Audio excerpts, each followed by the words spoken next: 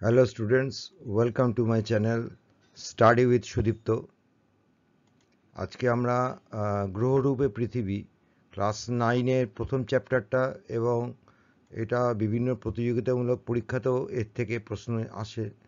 সেই জন্য নবম শ্রেণীর ছাত্রছাত্রীদের জন্য তো অবশ্যই এবং যারা বিভিন্ন প্রতিযোগিতামূলক পরীক্ষার জন্য নিজেদের প্রিপারেশন নিজেদের তৈরি হচ্ছে তাদের জন্য কিন্তু এই কতগুলো জিনিস ইম্পর্টেন্ট। আমি যখন বলবো তার সঙ্গে সঙ্গে আমি বলে দেবো যে এই জিনিসগুলো তোমরা ভালো করে দেখে নেবে। এটা এমসিকিউ পদ্ধতিতে করা আছে। তাহলে প্রথম প্রশ্ন হচ্ছে পৃথিবী গোল একথা প্রথম বলেন কে? Plato, Aristotle, Pythagoras, Strabo. প্রথম বলেছিলেন কে? না, পিথাগোরাস। পৃথিবী গোল একথা প্রথম বলেছিলেন পিথাগোরাস। এই প্রশ্নটা ইম্পর্টেন্ট। পিথাগোরাসের নাম, পিথাগোরাসকে আমরা জিওমেট্রির জনক হিসেবেই জানি, কিন্তু পিথাগোরাসের থিওরি আমরা বিভিন্ন অ্যাঙ্গেলের পরিমাপ বার করতে ব্যবহার করি, কিন্তু পিথাগোরাসই প্রথম বলেছিলেন যে পৃথিবী গোল এই কথাটি। পিথাগোরাস ছিলেন রোমান দার্শনিক, গ্রিক দার্শনিক, ব্রিটিশ দার্শনিক, পর্তুগিজ দার্শনিক। তাহলে অবশ্যই পিথাগোরাস ছিলেন গ্রিক দার্শনিক। পিথাগোরাস ছিলেন একজন গ্রিক দার্শনিক। পৃথিবী গোল একথা এই বক্তব্য সাপেক্ষে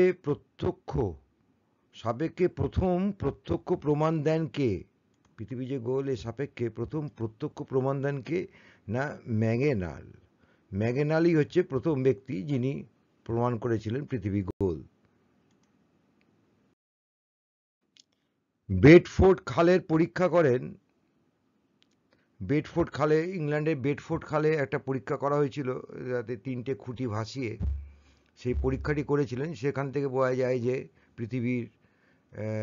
পৃথিবীর যে গোলাকৃতি এই ধরনের যে অবস্থানটা, সেখান থেকেই এই পরীক্ষা থেকেই বেরিয়ে আসে। তো এই পরীক্ষাটি করেছিলেন ওয়ালেস। টরেসেলির নাম ছিল ফুকো, গ্যালিলিওর নাম ছিল, এটি করেছিলেন ওয়ালেস।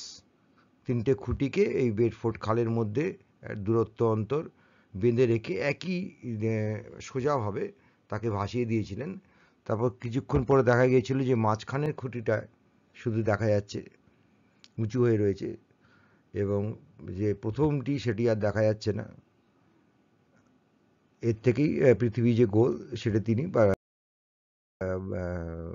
আবিষ্কার করেছিলেন। বেডফোর্ড খালটি কোথায় অবস্থিত? বেডফোর্ড খালটি একটু আগেই বললাম, ইংল্যান্ডে, ফ্রান্সে, জার্মানিতে, ইটালিতে। বেডফোর্ড খালটি ইংল্যান্ডে অবস্থিত। পৃথিবী মধ্যাকর্ষণ বল সবথেকে বেশি হয়, সবথেকে বেশি মধ্যাকর্ষণ বলটা কোথায় হবে? নিরক্ষীয় প্রদেশে, সমুদ্র সমতলে, পর্বতচূড়ায়, মেরু প্রদেশে? এটি বেশি হয় মেরু প্রদেশে। পৃথিবীর মধ্যাকর্ষণ যে বল সেটা সবথেকে বেশি হচ্ছে মেরু প্রদেশে। গণিতে যে শাখায় পৃথিবীর আকার আকৃতি সম্পর্কে আলোচনা করা হয় তাকে বলে জিওলজি, জিওগ্রাফি, জিওডেসি, জিওফিজিক্স। গণিতের যে শাখায় পৃথিবীর আকার আকৃতি সম্পর্কে আলোচনা করা হয় তাকে বলে জিওডেসি। জিওডেসি বলা হয় যে শাখায় আকার এবং আকৃতি নিয়ে আলোচনা করা হয়।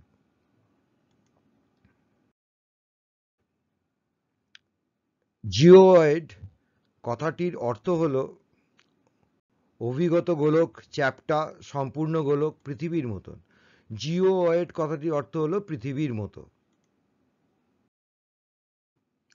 পৃথিবীর গভীরতম অঞ্চল, মানে গভীরতম অঞ্চল বলতে খাদকে বোঝানো হচ্ছে, যেটা সমুদ্রের ভেতরে অবস্থিত। গভীরতম অঞ্চল সুন্দা খাত, সেন্ট লুইস খাত, মারিয়ানা খাত, কুমেরু অঞ্চল। এটা হচ্ছে মারিয়ানা খাত। এটা খুব বিখ্যাত জায়গা, এটা কিন্তু বিভিন্ন পরীক্ষাতে এসে থাকে। পৃথিবীর গভীরতম অঞ্চল কিন্তু মারিয়ানা খাত। এর গভীরতাটাও আমি বলেছি কতটা। পৃথিবীর স্থলভাগের সর্বোচ্চ স্থানটি কোন? অবশ্যই পৃথিবীর সর্বোচ্চ স্থান যেটা আমাদের দেশে অবস্থিত, আমাদের দেশে নয়, নেপালে অবস্থিত, মাউন্ট এভারেস্ট। তিব্বতের মালভূমিও নয়, সুমেরুও নয়, পামিন মালভূমিও নয়। আমরা সবাই জানি মাউন্ট এভারেস্ট হচ্ছে সবথেকে উচ্চতম স্থান পৃথিবীতে, আর এর উচ্চতা হচ্ছে 8.849 মিটার বা 29,022 ফিট। এটাও মনে রাখবে তোমরা, মাউন্ট এভারেস্টের উচ্চতাটা কিন্তু মনে রাখা দরকার। 8.849 মিটার, 8,849 মিটার বা 29,022 ফিট। পৃথিবীর নিরক্ষীয় ব্যাসের দৈর্ঘ্য কত? 12712 কিলোমিটার, 12745 কিলোমিটার, 12757 কিলোমিটার, 12500 কিলোমিটার। তাহলে এর পৃথিবীর নিরক্ষীয় ব্যাসের দৈর্ঘ্য হচ্ছে তোমার, এটা কিন্তু ক্লাস 9-এর ভূগোলের জন্য খুব ইম্পর্টেন্ট। 12757 কিলোমিটার হচ্ছে নিরক্ষীয় ব্যাসের দৈর্ঘ্য। মারিয়ানা খাতের গভীরতা কত? একটু আগে বললাম যে সবচেয়ে গভীরতম খাত হচ্ছে মারিয়ানা খাত। তাহলে মারিয়ানা খাতের গভীরতা কোনটা? 10053 মিটার, 11035 মিটার, 11350 মিটার, 10916 মিটার। এটা হচ্ছে 11350 মিটার এর গভীরতা, 11,350 মিটার মারিয়ানা খাতের গভীরতা। এটা প্রশান্ত মহাসাগরীয় অঞ্চলে, আমি এটাও বলে দিচ্ছি। মহাসাগরের গভীরতম অংশটিকে চ্যালেঞ্জার ডিপ বলা হয়। এর অ্যাকচুয়াল নাম হচ্ছে, যে অংশটা মারিয়ানা খাতের যে অংশটা সবচেয়ে গভীরতম, সেটার নাম হচ্ছে চ্যালেঞ্জার ডিপ বলা হয়, এবং এটি মারিয়ানা ট্রেঞ্জের দক্ষিণ প্রান্তে পশ্চিম প্রশান্ত মহাসাগরের নিচে অবস্থিত, যা মার্কিন আঞ্চলিক দ্বীপ গুয়ামের কয়েকশো কিলোমিটার দক্ষিণ পশ্চিমে। তাহলে এটা চ্যালেঞ্জার দ্বীপের একটি অংশ। চ্যালেঞ্জার দ্বীপ এটি সবচেয়ে গভীরতম অংশ, যেটি মারিয়ানা ট্রেঞ্জের দক্ষিণ প্রান্তে পশ্চিম প্রশান্ত মহাসাগরের নিচে অবস্থিত। এইটা জানলেই হবে। ভূপৃষ্ঠ থেকে যত উপরে ওঠা যায় দিগন্ত রেখার বিস্তৃতি তত কমে, একই থাকে, বাড়ে, কোনোটাই নয়। যত উপরে ওঠা যায় তাহলে কি হবে না, দিগন্ত রেখার বিস্তৃতি তত বাড়বে। পৃথিবীকে জলে ভাসমান চাকতি বলেন টলেমি, হেকাটিয়াস, অ্যানেক্সিম্যান্ডার, থ্যালেস। থ্যালেস বলেন পৃথিবীকে জলের ওপর ভাসমান চাকতি বলেছিলেন থ্যালেস। পৃথিবীর যে অক্ষাংশে কোনো বস্তুর ওজন সব থেকে বেশি হয় তা হল 0 ডিগ্রি অক্ষাংশে। কোন অক্ষাংশে পৃথিবীর ওজন কোনো বস্তুর ওজন পৃথিবীতে সব থেকে বেশি হয় কোন অক্ষাংশে? 23.5 ডিগ্রি, 66.5 ডিগ্রি না 90 ডিগ্রি? এটা হবে কিন্তু 90 ডিগ্রি অ্যান্সার। পৃথিবীতে 90 ডিগ্রি অক্ষাংশে কোনো বস্তুর ওজন সব থেকে বেশি হবে। পৃথিবীর প্রথম মহাকাশচারীর নাম কি? পৃথিবীর প্রথম মহাকাশচারী কে ছিলেন? না, ইউরি গ্যাগারিন। সোভিয়েত ইউনিয়নের ইউরি গ্যাগারিন ছিলেন প্রথম মহাকাশচারী। ইউরি এর গোটা সম্পূর্ণ নামটা হচ্ছে ইউরি অ্যালেক্সিয়েভিচ গ্যাগারিন। ছিলেন একজন প্রথম সোভিয়েত পাইলট, মহাকাশচারী, যিনি মহাকাশে যাত্রা করার প্রথম মানুষ হিসেবে চিহ্নিত হয়েছিলেন। তিনি যে যানটা করে গেছিলেন সেই যানটির নাম ছিল ভোস্তক।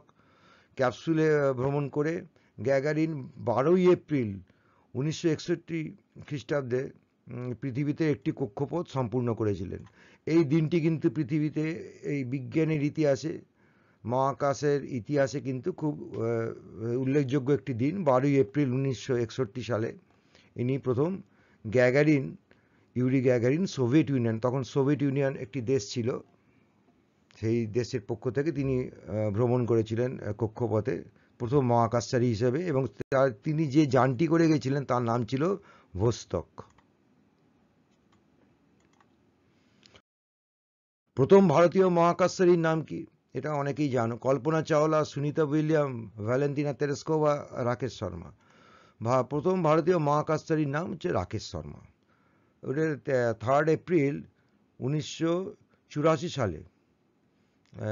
স্কোয়াড্রন লিডার, এই কথার মানে হচ্ছে স্কোয়াড্রন লিডার, তিনি আর্মিতে চাকরি করতেন, তাই স্কোয়াড্রন লিডার রাকেশ শর্মা মহাকাশে প্রদক্ষিণকারী প্রথম ভারতীয় হিসেবে চিহ্নিত হয়েছিলেন। রাকেশ শর্মা। এই সালটা একটু মনে রাখবে, 1984 সাল, না 1984, 3 এপ্রিল। পৃথিবীর আবর্তন গতির ফলে জোয়ার ভাটার সৃষ্টি হয়, ঋতু পরিবর্তন হয়, বছর নির্ধারণ করা হয়, দিন রাত্রির দৈর্ঘ্য হ্রাস বা বৃদ্ধি হয়। আবর্তন গতি, নিজের অক্ষের ওপর যেটা ঘুরছে আবর্তন গতি। আবর্তন গতির জন্য জোয়ার ভাটা হয়, আবর্তন গতির জন্য জোয়ার ভাটা হয়ে থাকে।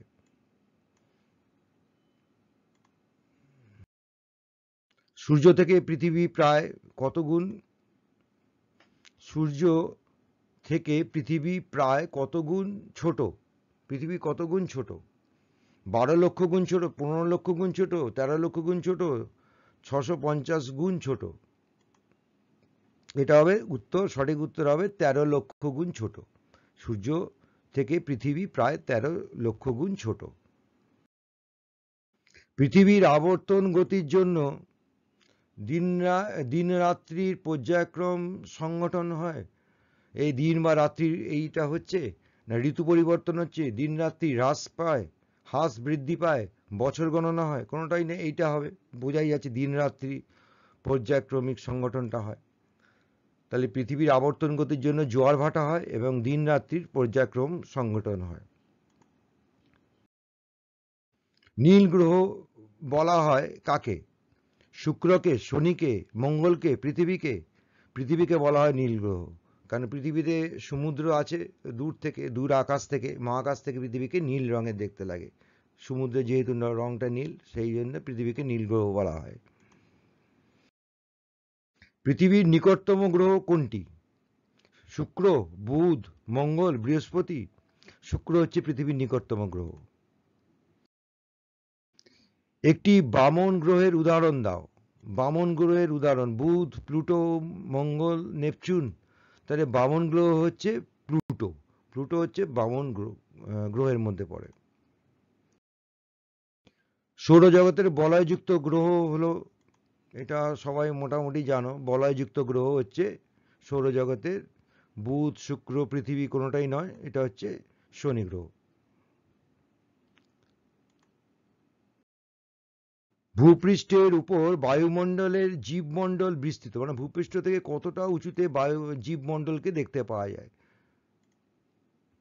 23 কিলোমিটার পর্যন্ত ভূপৃষ্ঠ থেকে, 18 কিলোমিটার পর্যন্ত, 20 কিলোমিটার পর্যন্ত, 15 কিলোমিটার পর্যন্ত। ভূপৃষ্ঠ থেকে জীবমণ্ডল বিস্তৃত হচ্ছে 15 কিলোমিটার পর্যন্ত। নিচে থেকে 15 কিলোমিটার পর্যন্ত জীবমণ্ডলকে বিস্তৃত থাকা যায়। আশা করি এই ভিডিও থেকে তোমাদের জানার কিছু জিনিস তোমরা অবশ্যই পেয়েছো। যদি ভালো লেগে থাকে একটা লাইক করবে, আর যদি এই ধরনের ভিডিও আরও দেখতে চাও তাহলে কমেন্ট সেকশনে লিখে পাঠাবে যে কী ধরনের ভিডিও তোমরা দেখতে চাও। আর যারা এখনও সাবস্ক্রাইব করোনি তাদেরকে বলবো যে অবশ্যই তোমরা চ্যানেলটাকে সাবস্ক্রাইব করো, যাতে আমি আরও উৎসাহ পাই এই ভবিষ্যতে এই ধরনের, এই ক্লাস 7 থেকে নিয়ে সব সাবজেক্টের ওপরই আমি ভিডিও তৈরি করি, সব সাবজেক্টের ওপরই। ফলে তোমরা যে কমেন্ট সেকশনে যদি লিখে পাঠাও যে স্যার এইটার ওপর করুন, আমি সেইটার ওপরই করব। ক্লাস 6 থেকে শুরু করে ক্লাস 10 পর্যন্ত সমস্ত সাবজেক্টের ওপরই তুমি ভিডিও পাবে। এইবার তুমি প্লে লিস্টে গিয়ে তোমরা দেখে নিতে পারো কোনো ভিডিও। ভালো লাগলে লাইক করবে, আর যারা সাবস্ক্রাইব করোনি এখনও তাদেরকে অবশ্যই বলবো সাবস্ক্রাইব করতে। তোমরা আশা করি সবাই ভালো থাকবে, সুস্থ থাকবে এবং ফার্স্ট টার্ম পরীক্ষা ভালোভাবে দেবে, এই কথা বলে ভিডিওটা শেষ করছি।